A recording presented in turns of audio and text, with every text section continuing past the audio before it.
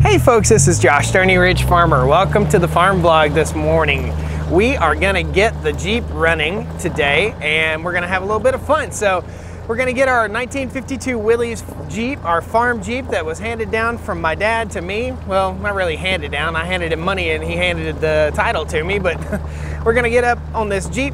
We're gonna get the battery charged up. It's a 6-volt system. I'm driving down here on the Gator to where the Jeep is. Hadn't been used. I remember as a kid growing up and having fun and playing on the Jeep, and we're gonna get it running. I hope we're gonna get it running today, so we're gonna tinker around with it, and if I can't get it running, then you guys are the answers. You guys can give me the hints. You guys can tell me what I need to do in order to get this thing running. I think we're gonna be able to start it. I hope we are. First, we gotta rob the 6-volt battery off the Farmall tractor and put it in here. So we gotta go ahead and pull that battery off the tractor, take it up, get it on the charger, have it charging while we run and put insurance on something that's up there. Something fun. Mrs. Stoney Ridge got a new car, and I traded off Mr. Stoney Ridge's van, and I got a new car. I've had my eye on it. We'll show it to you in just a little bit. All right? Woo!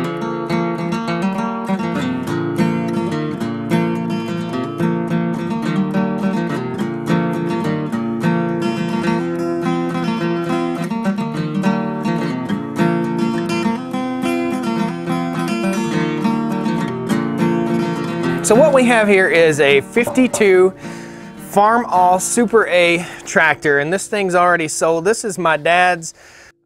I brought it here to the farm to see if I could sell it for him, and we've got it sold, which is awesome. The fellow that's buying it, his name is Glenn. Glenn, if you're watching this video, get in touch with me, bud. I want you to come and get the tractor.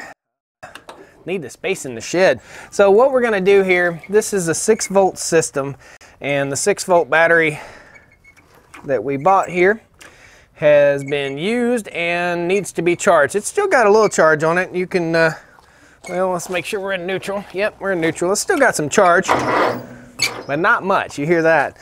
Kind of think we've got an issue with the magneto. I think the magneto needs to be remagnetized on this. So we'll let Mr. Glenn, who purchased it, tinker with it and have some fun.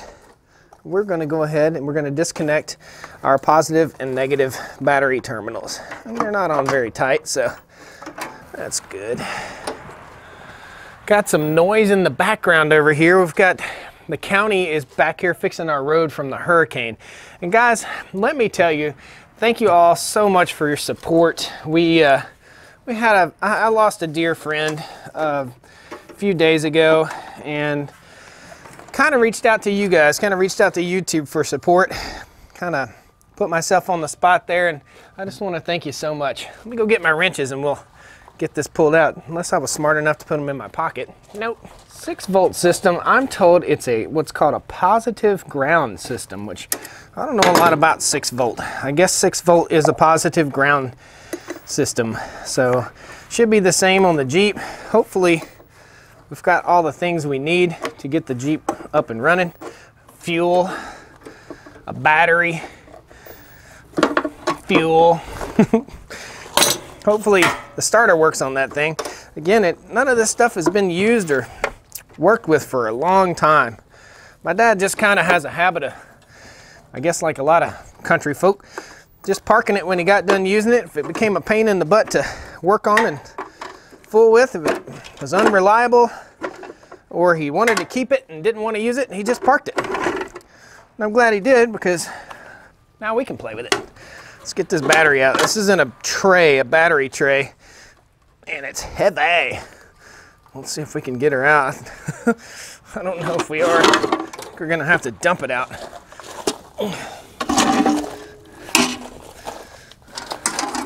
I'm sure turning the battery upside down is really good for it.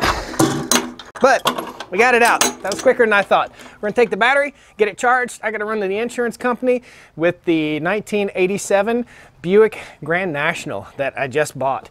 So we sold some vehicles, we did some swapping around, and it's a car I've just wanted since I was old enough to want a car. So we'll take you around that here in just a little bit. Our goal is to pull this tractor out of the way, hook the Gator to the Jeep, because the Jeep has a drawbar on it.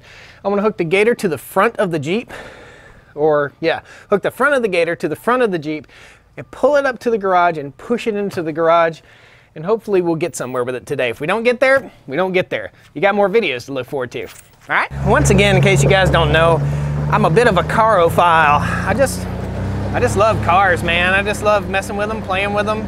Buy one, sell one, flip one, have some fun, make some money, lose some money.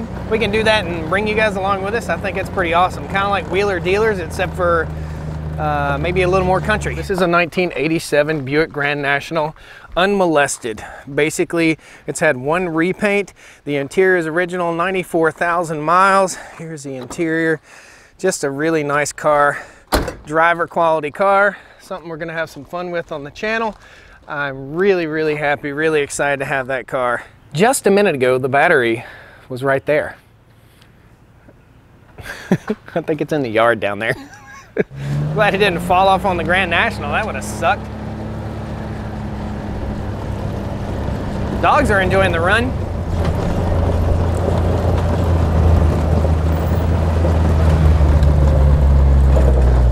Hopefully all the battery acid didn't drain out of it. That sucks. That's no fun. Let's get it up here. It took the battery a whole lot longer to charge than I thought it would, so we're kind of in a pinch. The sun's going down over here. I'd like to get it in the shop and work on it, but I think we're gonna have to work outside in the shed here. So let's get this battery over here. We'll pop the hood on the Jeep and see what we got. Set this guy right here. Raise the hood up. And battery's over there. Battery spot. Let's see if we've got room. It's kind of tight quarters right in here, guys, so bear with me. I have to get my shades off. This is ratty. There's some ratty old wire stuff going on in here. It looks like all the belts are good, and I know the motor turns over. I checked the oil. Well, let's just check it together. If I can figure out where to check it. I think it's like this. So the place you pour the oil in, which is smart, is the same place where the oil goes. It's black, but there's plenty in there, so this is going to be very, very interesting. So this is the carburetor right here. The air cleaner box, it has that old school oil gross air cleaner. I'm gonna pop the camera off the tripod so you see what's going on under this hood. So here's our battery tray. This is our positive terminal, pretty rough shape. Our negative, it's okay, that's our ground or whatever. That's where we check the oil. This is a 4-cylinder, flat 4 Jeep. It's Jeep. You see J-E-E-P right there. This is our carburetor, our air cleaner. It has this big old mucky, yucky, oil-filled container right here. And what we need to do is pop this cover off this carburetor so we can get a little bit of starter fluid in there. Man, mice have chewed right there. I just want to start it. I just want to see if it'll run today. So I'm not going to drive it anywhere, I don't think. If I do, that'll be extra special, but let's make sure we're in neutral first. Okay, so we're in neutral. The key is off. Let's get our battery over here and set it in here. Looks like the ground should go to the rear. All right, we will hook up our positive terminal first. These are crusty, crusty old battery cables. I really need to replace them, but for the sake of today, we're gonna go the old-fashioned way here. We're gonna try to break the battery terminal off the battery is what we're gonna do. All right, positive is on, ground. And by the way, I've got all this stuff up in the shop already, replacements, replacement cables and all sorts of stuff. And I bought them for the Bronco, but I've just been dying to get this thing running. So hopefully, this is it. Battery's hooked up. She's hot. First, let's see if it'll turn over. So in these old Jeeps, there's a start switch on the floor, like up under the floorboard here. I'll show you. So right here is what I need to mash to start the Jeep. It's right there, okay? I'm gonna turn my key on. And let's try it. Let's reach in here and give her a shot. Come on, old girl. Oh, it's turning over. The starter doesn't sound too hot. Now that there is a good sign. So it's turning over. It's not turning over very happily, but it's turning over and smoke is puffing up. So let's get our starter fluid and give it a shot, see what happens. First thing let's do, let's go the old-fashioned way. I got a Pepsi bottle here. I'm gonna put some gas in it. All right, so we wanna fill the bowl on the carburetor. Guys, correct me if I'm doing this wrong now. I'm gonna pour a little fuel in there. I'm gonna say that's gonna fill that carburetor bowl. And we'll set this off to the side. I've got a can of starter fluid with this much left in it. Let's try it again here without starter fluid. Here goes. Come on, baby. She wants to turn.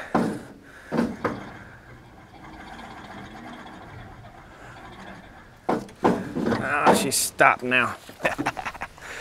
Battery cable is not hot or anything. Let's, a lot of mouse and water damage probably underneath here. This thing's been in the barn for 30 years, so let's try her again. There's the choke. Oh, she's, I pulled the knob off the choke. Gonna need a tetanus shot. Good stuff. Here goes. Come on, baby.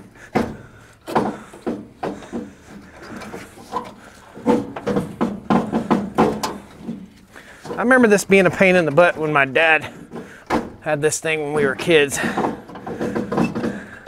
Battery has 100% charge here. Boy, it turns really freely. You know, I'm thinking the best thing to do is hook this thing to the tractor or the gator, put it in gear, and pull it around the farm until it gets started. This will require the neighbor. Let's fool with it a little bit more here. See what we got.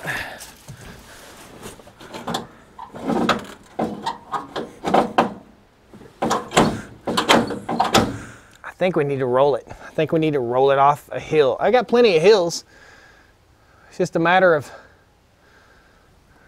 doing the work here. Let me think about this for a second. So what's going on here is the starter is kaput. We're not going to be able to deliver any fuel to the carburetor because the fuel tank is kaput. So the best thing I think to do is to rig up, and I need your opinions here, okay? So my thought is to rig up a temporary little gas or fuel container into the carburetor, hook up to the back of the gator and pull it around, or the back of the tractor, and pull it around and try to get it running. I don't think we're gonna pull it in the shop. I cleared out a spot in the shop today, and I don't know about your guys' shop, but my shop is always in various stages of dirty. So it was just stuff laying everywhere, and we had the hurricane and the shop totally flooded. So I just had to move stuff around all over everywhere. What we're gonna have to do, I think that's a good idea. I think we're gonna say bye. I think we're gonna say fail. I think, so the way this button works that you put on your foot, you push this, this mechanical lever and it pushes down onto the starter. It's just like the tractor. Let me show you. So on the Jeep, there's a lever similar to this that pushes a button on the starter and causes the starter to turn over, and that turns the engine over. That's what that mechanical situation is. That's that right there. So that's on the Jeep. That is right up under here. So it's right here, okay? That is not engaging our starter. Our starter is just fried. It's just old and fried. Now, I don't want to put a lot of money into this thing, but I do want to run it, and I want to drive it, and I want to fix the brakes on it, and I want to put around on the farm and enjoy it just like I did when I was a child. So what we're going to have to do is get this thing out. I'm going to get this tractor out of the way. Glenn, This guy named Glenn has bought it. Glenn, if you're watching, email me, buddy. Come get your tractor so I can get to the Jeep and get this thing out of here. I think the best thing to do is hook it to the gator, put it in a low gear, and pull it around the farm until we can get it to fire up. So I've got to rig up some kind of apparatus right here onto the carburetor to get fuel into the carb. So we'll figure that out. We'll get that all figured out, and the next time we work on the Jeep, we'll have a little bit better plan. So the battery is fully charged, 100% charged, and this thing is not turning over. So if something changes, I will come back after the credits, but for now, I think we're good. I think we're done, guys. I think we're done for the day. We've been defeated by the Jeep, but we'll get it. We'll get it. If any of you guys have any ideas, please leave comments down below. If you have any ideas on the best way to get this thing started, leave comments down below. All right? Thanks a lot, and we'll see you next time on the Stoney Ridge. Don't forget to pound that like button, subscribe to the channel, and click the little bell down there, and you'll get some updates on what's going on here. So much fun stuff going on here on the farm. All right? Woo! Well, come on down to the Stoney Ridge. Bring your wife and bring your kids. We're living life pure and sweet. That's the way it's supposed to be, Stoney Ridge.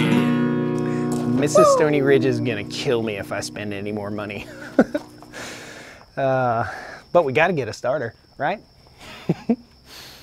Woo!